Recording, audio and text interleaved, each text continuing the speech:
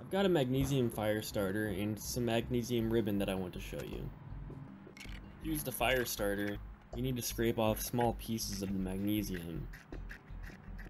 When you have a pile of powdered magnesium, all it takes is a spark to get it going. Magnesium burns at about 5600 degrees Fahrenheit, so it is great at starting things like thermite, which requires a very high temperature to start.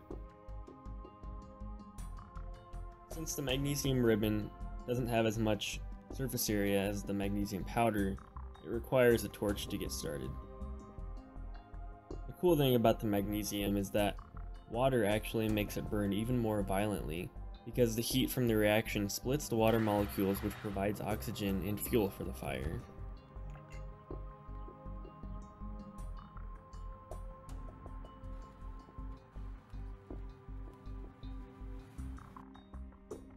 That's all I've got for this video. I'll see you next time.